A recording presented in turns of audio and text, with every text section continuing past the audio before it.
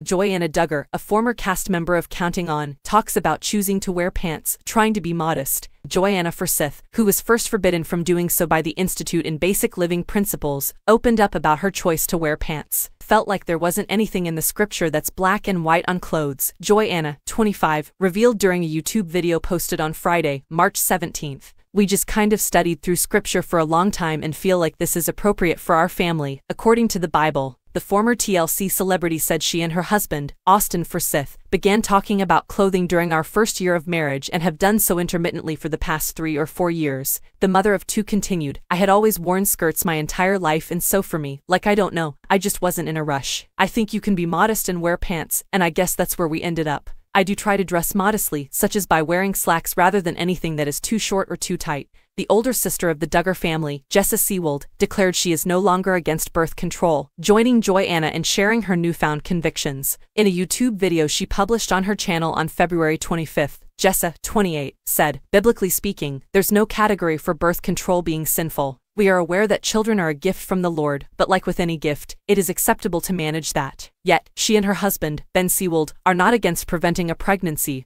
or spacing kids out. Jessa continued by recognizing that birth control is a pretty broad term. Jessa and Joy remarks Anna's are in line with those of Jinger Duggar, who set the precedence for her sister Jinger. As stated in the book's description, Jinger recounted how she began to question the harmful ideology of her youth and learned to embrace true freedom in Christ in her new book, which was first made public in October 2022. In a video titled The Hardest Thing I've Ever Done, the Counting On alum made it clear a month later that the book was not a tell-all about my family, but rather a thorough exploration of her spiritual journey. Jinger Duggar currently believes that because her parents, Jim Bob Duggar and Michelle Duggar, raised their 19 children to adhere to the ministry of the Institute of Basic Living Principles organization, she was encouraged to base her life on rules, not God's word. According to a July 2016 story in the Chicago Magazine, the Christian group, which was founded by Bill Gothard in 1961, promotes male dominance and feminine obedience, rules for how men and women ought to dress, homeschooling curricula, and Bible memorizing.